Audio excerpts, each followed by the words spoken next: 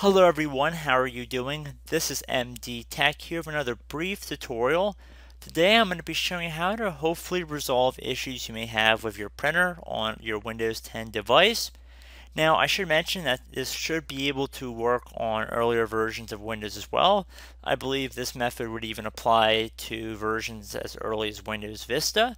But since we are conducting this review on a Windows 10 machine, I feel that it's important that I distinguish it as such. So this tutorial is going to be focusing on the software side of errors, meaning if your printer is actually physically damaged or the ink is messed up, then this tutorial is really not going to help you guys out. You might actually have to physically clean your printer or replace parts. This is not what this tutorial is about. This is more or less just running a troubleshooting utility to see if we can resolve the error, not physically opening up a printer, because there are an infinite number of printers out there and it would be very impractical for me to make a video for each one. So hopefully this tool we're going to run today will work for you guys. No guarantees, but hopefully it'll work. It's a very good first step nonetheless. So we're going to jump right into it, and we're going to start by heading over to our start menu, and we're going to type in printer.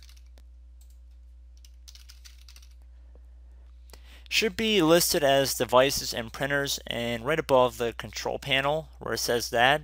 So you want to left click on this.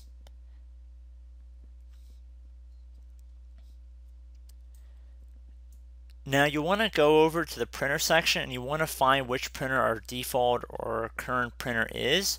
Now this is also really important in the troubleshooting process, because be very mindful of what printer is currently set as default, because in some cases your default printer might be a printer that's not even hooked up to your computer, or it could be an old printer that just has not been removed. And this can cause errors all in itself, because obviously you can't print to a printer that's not there, and you might just have to change your default printer. And you can also delete old printers here too. So if you actually right click on a printer, you could left click on set as default printer, and that'll set it as a default printer. And you can also left click on remove device if it was an old printer and you do not need it populating this list anymore. But anyway, we're going to pretend like that's not our issue today, and that we actually have a legitimate concern about one of our printers. And we're going to start by right clicking on that printer. Now if you have a lot of printers here and you're confused about what printer is your printer that you're currently trying to hook up to, usually the printer manufacturer name is included in the printer name, so hopefully that'll help a little bit. A Canon printer will typically say Canon and then whatever the model number is. Most printers, if not all, should have the model information directly on the printer, if not on the front. It should be pretty clearly visible on the side, so just keep that in mind.